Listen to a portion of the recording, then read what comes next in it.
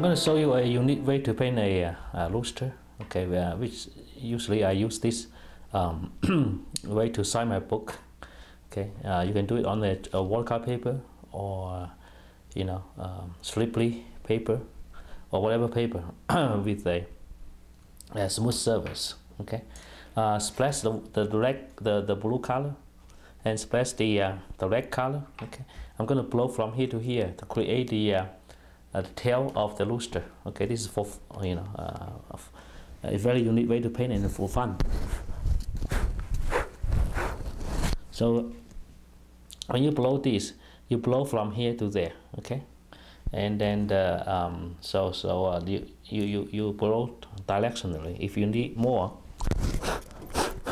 you go like this. All right. So that's the tail. The tail feathers of the luster.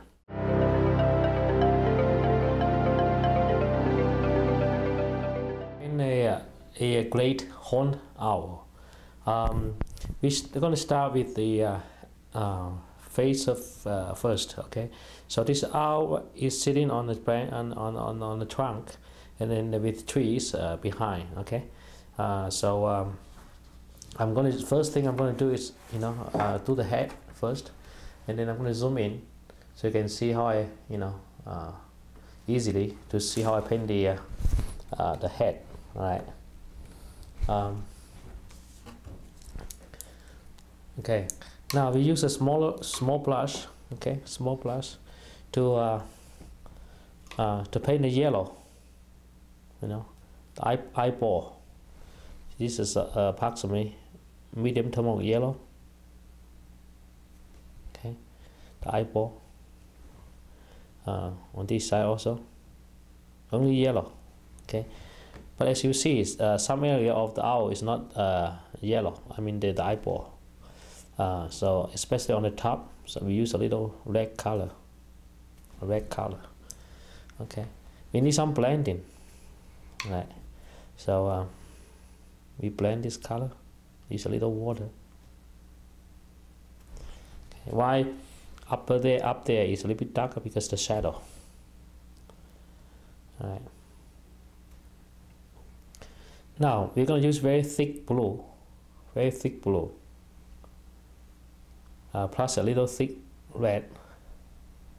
Very little water or no water. If your thick blue is soft, already just came out from a tube, you don't have that water. Then we're going to paint the eyeball, paint the pupil. Actually, sorry, this is a pupil. Okay, the pupil. I don't want to paint the pupil, the whole pupil very black, and here I use a little red. On the screen you may not be able to see. Okay, because it's too far away. A little red here. This side the same thing. Okay, you can put the red first, and then the black pupil second.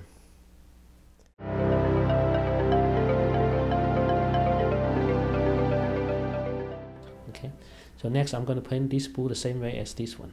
So here splash the color, and then I want to paint this blue a little bit more red,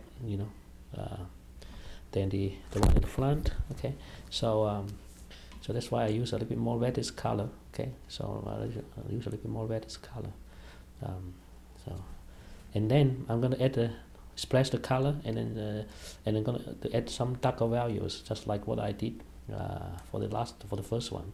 Okay, remember I told you, we are going to use darker background here to pop out the one at the front. Okay, so here.